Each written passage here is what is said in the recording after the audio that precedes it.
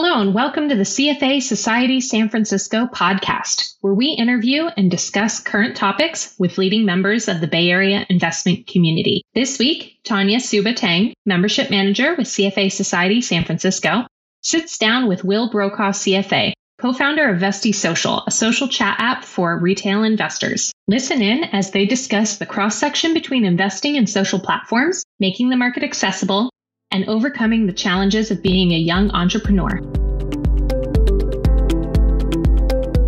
Hi, Will. Welcome to our show. How are you today? Hi, Tanya. Thanks for having me. I'm doing well. How about yourself? I'm doing good. Thanks for asking. I am really excited about our conversation today. We're going to be talking about two subjects that ordinarily are not being discussed together. That is finance and social network. And who better yet to talk to you about this than you, Mr. Brokaw, co-founder of Vesti Social. What I'll have you start our conversation by giving us a little bit of a background of yourself, about your company, Vesti Social, and how you came up with that idea. Yeah. So Vesti Social is a social chat app for investing. And it's really, you can think of it as the social layer that sits on top of and connects to your existing brokerage account and crypto exchange. And at our heart, we are really a chat app. And we are inspired by the investment groups on Reddit and Discord. So you can kind of think of us as a Discord for stocks and crypto. We have public and private group chats and public forums for every stock and crypto. And all of this is integrated with your portfolio and stock information. So you can get updates when your friends trade and see, what people are buying on the entire platform. So it's really an entire, one-stop shop to chat, discover trending stocks, and execute all in one place. Where did the idea for Vesti Social came from? Yeah, so it's really been evolving for a long time. I've been a social investor for over 10 years. I got my BA in economics and business at Colorado College. And my freshman year, I had the opportunity to join the CC Investment Club. And that was really when I first got my opportunity to start investing. And that's when I really fell in love with investing, and in particular, the social aspect of it. I loved researching a stock or a sector, and then coming to my group and presenting and sharing those insights and then having that discourse with them. I think that's really what motivates me. And, I'm a social person. And so I really loved that. And that really stuck with me. And after college, I went on to work in investment management. I worked for two registered investment advisors, Baker Street and Clearhawk Capital, in equity research. And during that time, I got my CFA.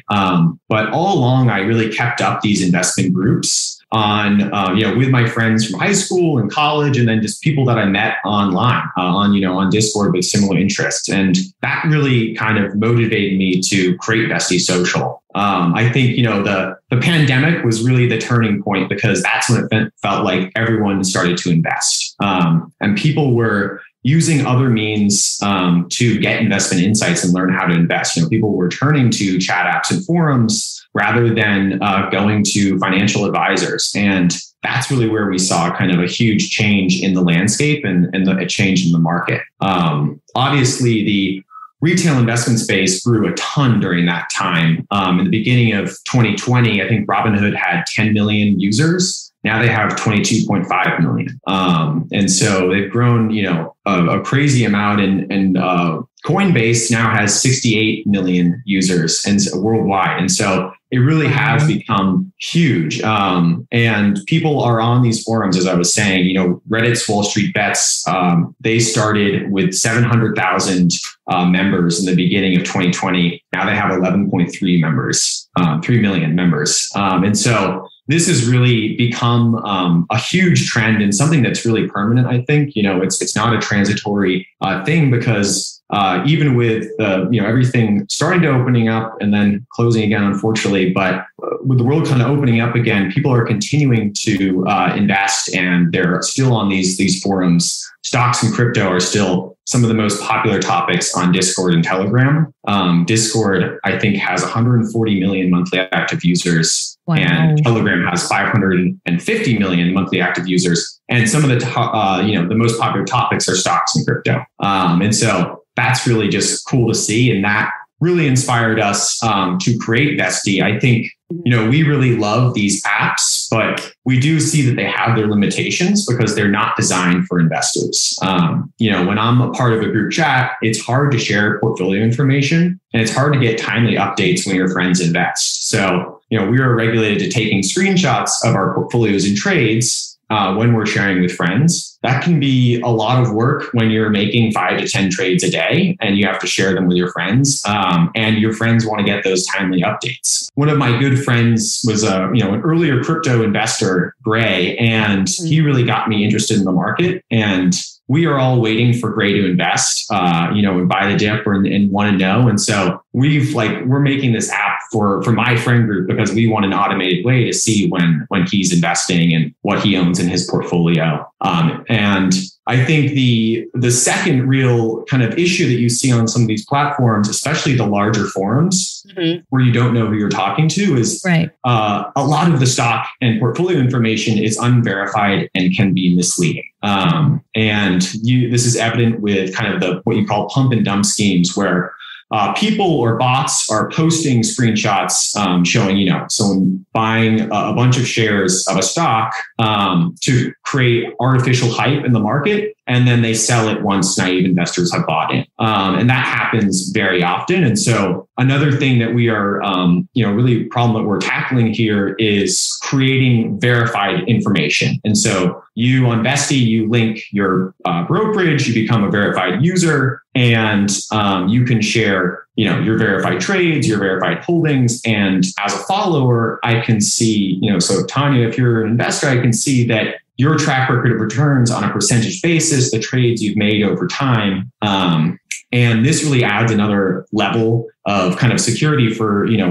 a novice investor who's just trying to start out and learn how to invest, because I get to kind of see that full track record, and we amplify the best investors. So we have leaderboards, so I can see, who's done the best over certain periods of time.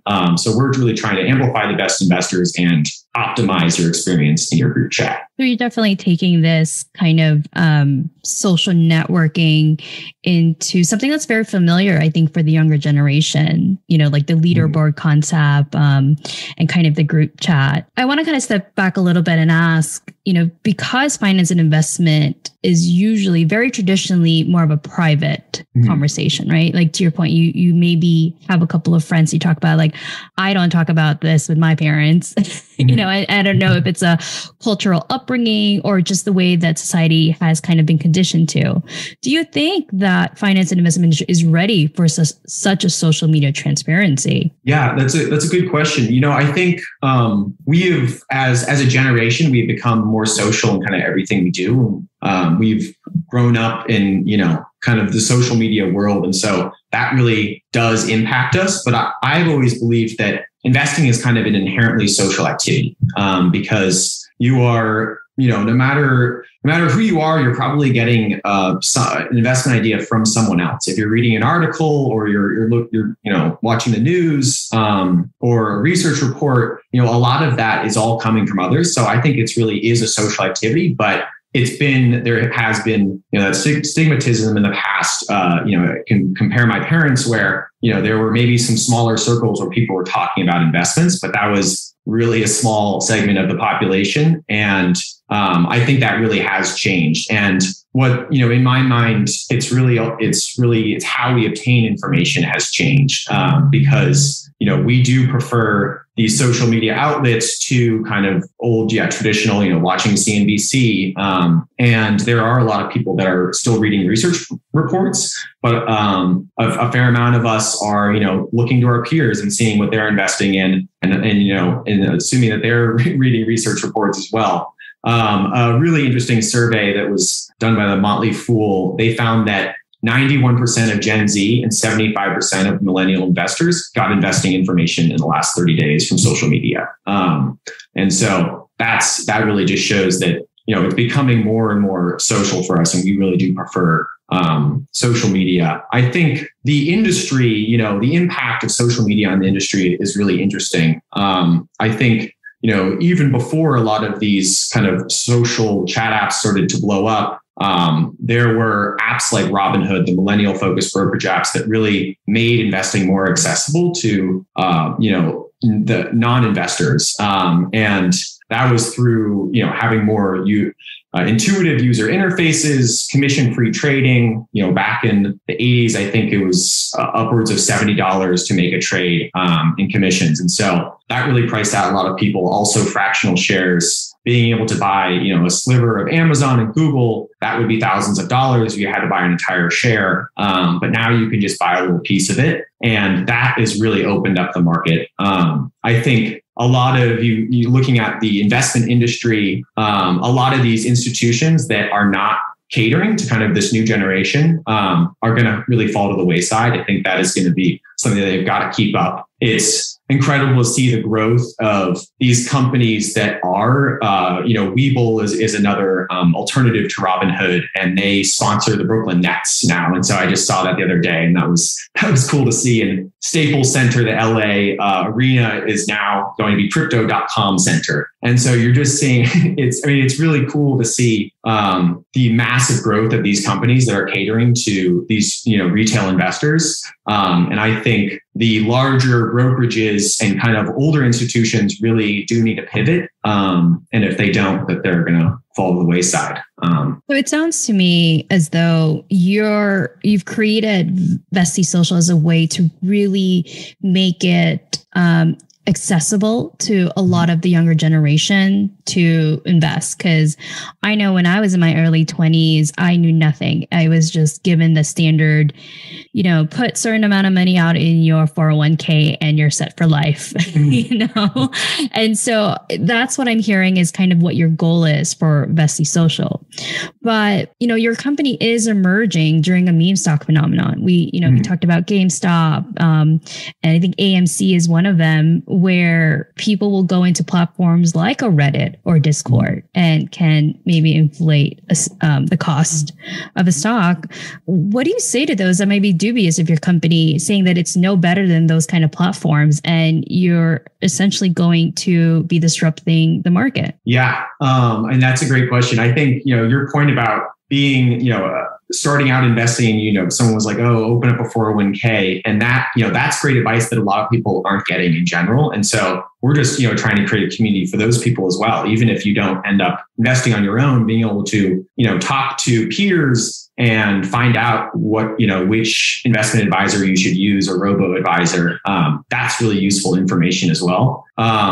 But yeah, I think, in terms of our differentiators from these platforms, we do love Reddit and Discord, and we're really inspired by them. And the groups on these have really inspired us. I think, as I said before, they're not designed for investing. So they do have that transparency issue, especially in the larger groups. And so that's one of our key differentiators. We have the verified portfolios uploaded by real people. And that does add, that does help a lot because, if you're putting your money where your mouth is and you can, you're showing your portfolio, you're a verified user, that there is another level of trust there that is built. And I think that's really important because there are a lot of scams that are out online, of course. I think, another differentiator is that we are trying to become a stock research app as well. So we are providing fundamental data and price multiples. And we really do want to kind of, also be a finance app as well. That said,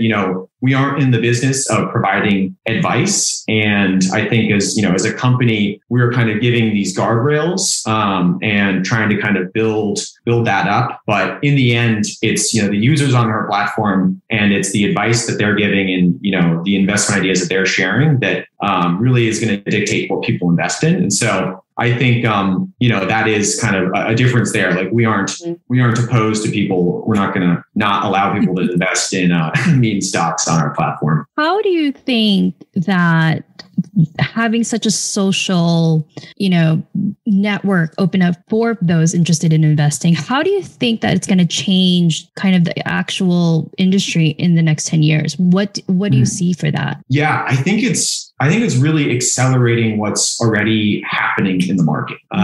And investing is becoming more democratized and we're seeing more self-directed investors. And I think that's going to happen more and more because we're social beings. And when we see our peers doing things, we probably want to do that as well. And so I think that's going to be a real benefit. And then I think, this is maybe not as much a social component, but just the nature. I don't know if you've heard of the great wealth transfer. It's kind of a buzzword that's talked about sometimes on like CNBC. And over the next decade, they estimate, I think it's $68 trillion is going to be passed from older generations to younger generations. And I think that's going to have a massive impact as well on the industry because I think the dynamics of the markets are really going to change, and I think we're going to see a lot more ESG investing as well.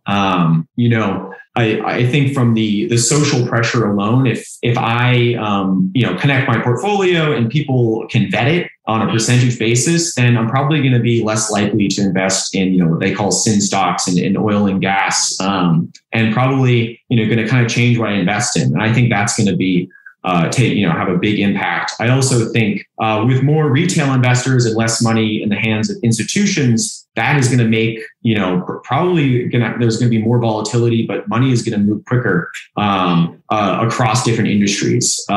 It's a lot harder for a hedge fund or a large institution to change their investment mandate because they have to adhere to, internal policies and all that bureaucracy. As an individual, it's pretty easy to switch my entire portfolio. And so I think we're going to see a lot of change and a lot of quicker movement. I think, the way we invest is going to change a lot faster than we might have expected. And I think, one thing that we're already seeing today is customers of brands like Nike and Ford and AMC becoming investors themselves. And that's really cool. And that's kind of changing the dynamic as well. AMC now gives out free popcorn for people who have one or more shares. And I don't know how many shares of Ford you need to own, but you get a discount on Ford cars if you're an investor as well. And that change is really cool because, instead of these companies catering to kind of the larger institutions, they're catering to different stakeholders, the investors who are also customers.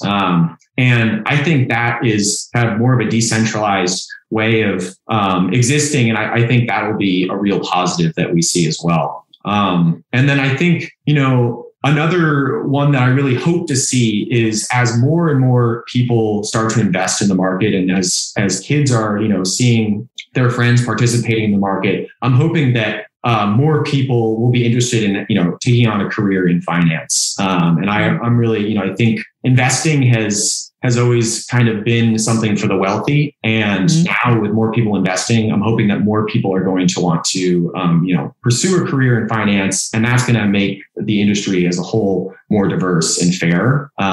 So that's one thing that I'm really hopeful for. Wow, that's such a positive outlook. I really love that last part that you mentioned about, it's kind of leveling the playing field and definitely inviting others who might not think, oh, I can do investment in finance because I might not have the background, but this is kind of, giving them the ability to make it approachable. I do want to kind of touch upon something that you mentioned earlier about kind of the group thing. You were saying that you had a friend and you were waiting to see how he performed in a certain portfolio. Do you think, though, having such platform where you're waiting for someone to do something before you do it can kind of cause some people to not necessarily be more literate in finance? They're just going to sit back and wait. And it's going to, for the lack of a better term, cause more people to be lazy when it comes to managing their money and doing the opposite of what you're thinking. Yeah, I mean, that's a good point. I mean, I think it's a step towards learning more than using a financial advisor. That is kind of the ultimate way to invest and not look at it at all is, use a Betterment or a Wealthfront, even though those are great platforms.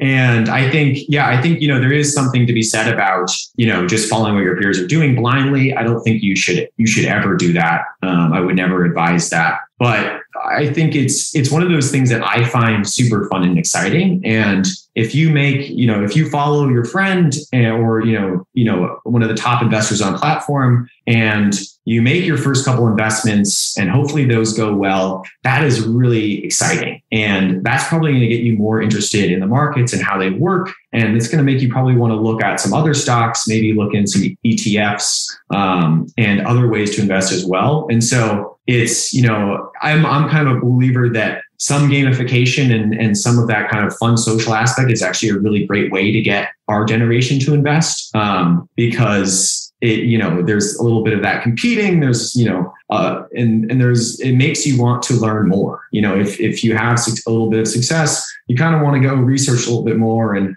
kind of dig in, like, how can I get better at this? It's a lot like, kind of being a part of like a fantasy football group where, you kind of get hooked, in. Great analogy. Yeah. And so I think, there's definitely, you never want to just blindly follow, especially a rando's advice. But, I think overall it's a good thing. Also in the answer you provided before, you talked about ESG, and actually this would kind of help push those efforts forward. Why do you say that? Why do you say that ESG, having such a social transparency with peers will help push ESG initiatives, further along? Well, I think it's really that, most of us believe in climate change and, or that we want socially responsible companies. But it's very often that we don't actually, like, our portfolios don't actually match those beliefs. And it's a lot easier to hold, to own, stocks that might not be matching your beliefs when it's just kind of a private thing. But when you actually have that out there, and one thing I will be clear is that we never show dollar values on our platform. So it's only percentage. So anyone can kind of talk, regardless of your portfolio. Yeah, but when you share, your portfolio, that you have that social pressure, as I was saying, and I think that's going to, make us want to make better investments and move us further along, because it's kind of like when you put something on Instagram or any other platform, you have the world that's that's looking at it, and I think that's going to make us make more conscious, environmentally conscious investment decisions. And make this person more accountable, like that. Yeah. So I want to kind of take it back a little bit in the beginning, because people can't see you right now, obviously, because it's a podcast, but you're a young man. And you co-founded this career very early on in your career. And starting a company is never easy at any age. Mm-hmm. I would love to hear, what are some challenges that you had faced as a young co-founder when you were trying to attract your angel investors? And what have you done to help overcome those challenges? Yeah, that's a great question. And to give you a little background, my co-founder, Quinn Mitchell, and I are both, I guess he's 28, I'm 27. And so we had about 5 years of work experience before starting Vesti. But that was definitely, our age and, I guess our experience were kind of roadblocks we foresaw, in our angel round back in April. And I think, you definitely have to prove more with a prototype and a proof of concept than you would if you were a very successful founder that, has built a successful business. You can kind of just come to investors with an idea and boom, they give you money. Although that's happening more and more this day. But you really do have to prove a lot more. And so that was, something that we definitely, I guess, had to overcome a little bit more in that investment. Obviously having, career in finance and the CFA, those were really beneficial as well, because we know our target market. I think, overall, our age is actually a huge competitive advantage because we really are our target market. The three founders were all social investors, and we really understand, the needs of retail investors. It's really great having a bunch of peers who invest, because we have an immediate feedback group. I can send groups like, what are your thoughts on this? What issues are you facing here? And have them get right back to you. So I think there's some realities where, obviously you kind of face some extra challenge. You have to prove yourself a little bit more, but in the end, we know that, we know our target market more than anyone else. And so I think that's a huge benefit. And I will add that we added Michael Hybe after our angel round, and he has 10 years of experience in engineering for fintechs. He also architected the Vanguard's retail trading platform. And so he really filled, kind of that void. And we're hopeful that'll help us for this next round as well. Kind of round out your group there. Yeah. Much. What advice would you give somebody that, say, who is young? Because you just said you're 27. I mean, God, I don't even know what I was thinking when I was 27. who might be in the same shoes as you. Maybe they're just starting out in college and like, I already know what I want to do. But to your point, being young and inexperienced in a specific career might kind of deter them. What advice would you give somebody who eventually wants to be where you are today? Yeah, I would go for it. I think in college and, first couple of years after, I always thought, I'd love to start a business down the road. But I need to get all this experience. Like there's no way I'd start a business now. And I think when I feel like you kind of know.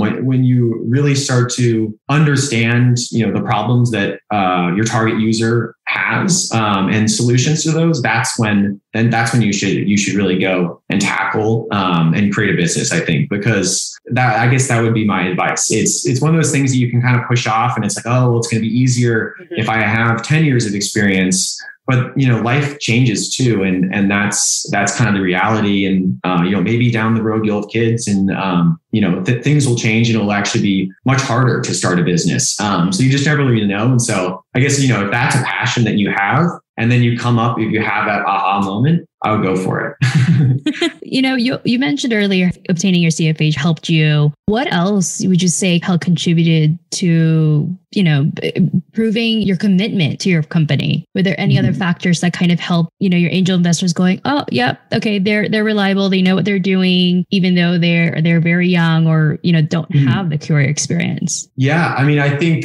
obviously the CFA is the good, shows that you can grind, and doing that with your schoolwork and, if you're in a job, doing that as well. I think, always putting in the hard work. I guess one thing is if you have a passion, just pursue that, on the side. And so, for me, loving being a part of investment groups, you never really know what it's going to turn into. Never expect it to turn into anything. It's just something you're kind of doing. You continue to do, and then maybe one day, everyone's going to want to start doing that, And so I guess I think the best thing you can do is kind of, pursue what you love, and hopefully down the road, that will kind of prove to be really valuable. Because I think one thing that early founders in particular probably really struggle with is, how long have you, really been doing this? Is this just a little phase that you're just trying to pursue and then you're going to, go start another career? So the more kind of time you can put in and, the more years of kind of experience and, you can show that's really going to help. And it can start in high school, it can start, in middle school. That's a good point. There's no such age that it says, aha, you have to do this. Yeah. So that's a really good point. So what's next for you? What's next for Vesti Social? What can we look forward to seeing in the future? Yeah. So, we're still relatively early on. We have an alpha in test flight, and we are launching our private beta the beginning of February. So we are, I guess about a month out. And so that's really exciting. This starting in January, we are trying to raise a seed round. And so that'll be, a big endeavor.